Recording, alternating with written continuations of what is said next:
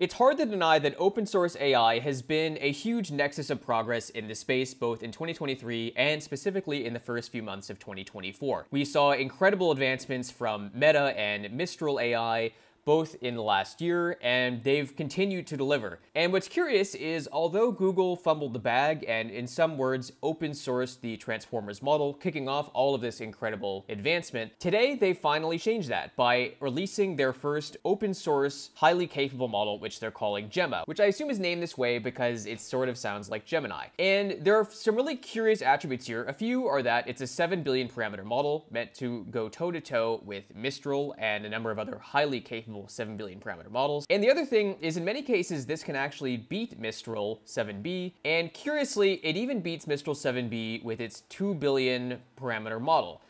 So welcome to AI Flux, let's get into it. So basically, I want to go over why this model is impressive, how you can train it, what you can use it on right now, and why it's a really big deal that Google is finally open sourcing their work in competition with Meta and Mistral, and basically anyone else who can publish stuff on Hugging Face. So how powerful is Gemma? So Gemma is, they're calling it the most powerful open LLM yet. And obviously that is limited to its 7 billion parameter size. Let's get into what the actual specs of the model are. So it's open for commercial use, which is a pretty big deal. And in theory, it outperforms Mistral AI 7B and Llama 2 in human eval and MMLU. And it's important to note here that MMLU is actually a benchmark created by Google. So yes, it's accurate, but it has in the past sort of intended to favor Google model. It's the first open LLM based on Gemini, and it comes in a few different versions. So it comes in two flavors, a 2 billion parameter model and a 7 billion parameter model. Currently, it beats Mistral-7B, LM-7B, which is sort of a math-focused model, and Qwen 1.57B. And what's curious is Google seems to have been really specific with choosing 2 billion and 7 billion parameter versions of this. As you know, with Qwen 1.5, they actually released like 32 different versions, which gave a lot of insight, but there was a question of whether people could understand what was really useful. The instruct models are also available in 2 billion and 7 billion parameter variants. The default context window is 8,192 tokens, but as you mentioned before, tokens don't always scale linearly between different models. Its MMLU score is pretty impressive at 64.56, which with an average leaderboard score of 63.75 for the 7 billion parameter. What's also really cool, and this is sort of Google's first move into making these models capable to run on mobile devices, is that their 2 billion parameter model is actually compatible with mobile phones. And I know this has already been ported to MLX, but it'll be curious to see how this starts to show up on Android, at least for native inference. Right now, it's available on Hugging Face, Kaggle, and Vertex AI, and I want to get into a few more attributes of this. What's also really cool is this has already been fully ported to MLX and Llama C++. So right now you have full MLX support. Oni also has some pretty interesting insights here, which is basically stating that the vocab is much larger than other open source models like Mistral, having 250,000 words over 32,000 words.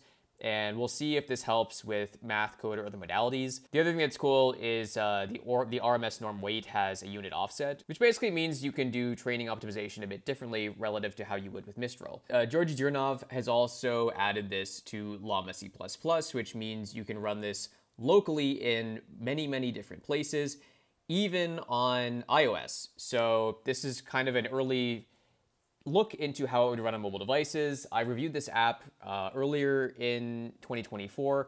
The app honestly isn't that great, but it is cool that it lets you really quickly load up models to run on Apple Silicon in kind of a hacker-ish way. So definitely check that out and check out the video. There'll be a card above. So this is the official release page. I'll link this below. What's curious is Google's taken an approach to telling people how to use this model and providing examples in a pretty different way. Meta generally favors researchers, and you can tell Google is trying to favor a larger audience with this. I think the idea here is to sort of parrot what Apple has done, where if you get a larger audience, generally you get greater gains and you get better insights to what people actually want, without just overpaying product managers at Google to do. But as we know, with all that's been happening at Google, there probably aren't a lot of product managers left. And with all the pros, there are still cons, and I will say with Google models, a lot of the times their safety frameworks are highly restrictive, which is still going to give a lot of advantage to Mistral and Mixtral, just because that's not really their core focus, and I think their core ethos of why they're making these models is a bit different. What's also really cool is clearly this was developed with TPUs in mind, since JAX and Keras 3 are ported right out of the box. Their benchmarks are pretty clear here. They've gone through hella swag, there's AGI eval, and these are just the ones that I generally see, and obviously there are dozens of these now. But clearly, Gemma is within a clear margin of beating Mistral-7B in most cases, and Gemma-7B is in a lot of cases actually within 15% of these models as well. Now, I want to talk about what they mean by responsible AI development. I think if there are any product people still left at Google, this is probably what they're working on, inventing new words to basically wrap what they mean to be censorship.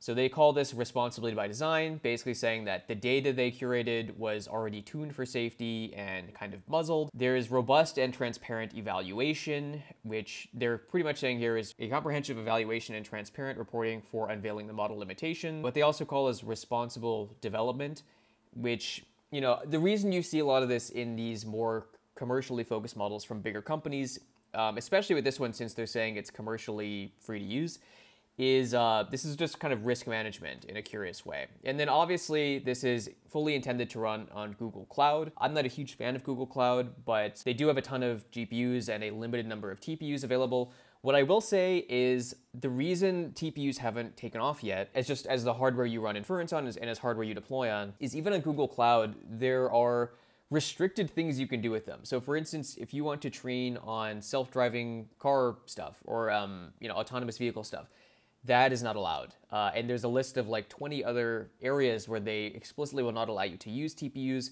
And the provisioning of TPUs is always kind of at Google's behest. So if they need a bunch of them, you can even have dedicated instances that in certain cases can be paused so that they can use them. So just a curious aside with TPUs for Google Cloud. What's also interesting is they're clearly pushing this into academia, hoping that that also kicks off more development with their platform. I think this is a curious take, but in my opinion, the big benefit of actually open sourcing these, and Meta I think has more of this ethos, is that having people who aren't academics or people who just want to try this out, even just software engineers who want to try this out, I think is a better approach to get more hands on deck when it comes to using this stuff, and specifically open source models from larger companies. And yeah, so pretty cool model. I've messed around with it a bit. It's definitely not as open as Mistral-7B. All right, so there we go. You have to acknowledge this license. So this is released as a safe tensors model, which is kind of interesting. And there's actually an active demo right here. So they say, obviously it's coming from Google. They still make the same links from their initial page. Cool is they give you multi and single GPU examples right out the bat. What's curious is, you know, in certain cases, they seem to be really focusing on a wider net of people. And in others, it looks like they're really primarily looking for kind of academics to work with this. But it's pretty interesting. I've downloaded 2 of these. They're pretty easy to fine tune with the 4090s that I have. And let me see what we can do here. So they give us one of their inference endpoints.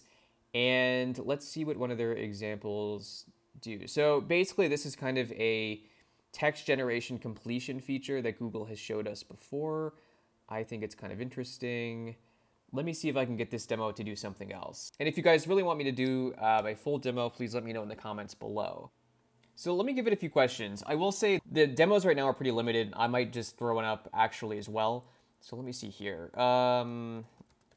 Okay, so that's kind of interesting. Gave me a dollar amount for 2 oranges.